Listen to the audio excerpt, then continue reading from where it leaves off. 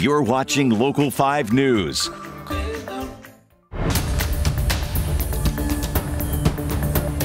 Breaking this morning, we are learning the person hit and killed on Interstate 80 in the Des Moines Metro last night is 18-year-old Davis Cooper, a member of the Grinnell College football team. Iowa State Patrol says he was hit near Altoona around 10:30.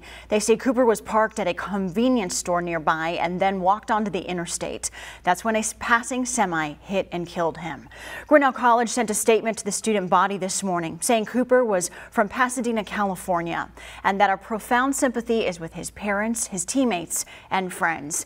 We will have more on this story tonight during our evening newscasts.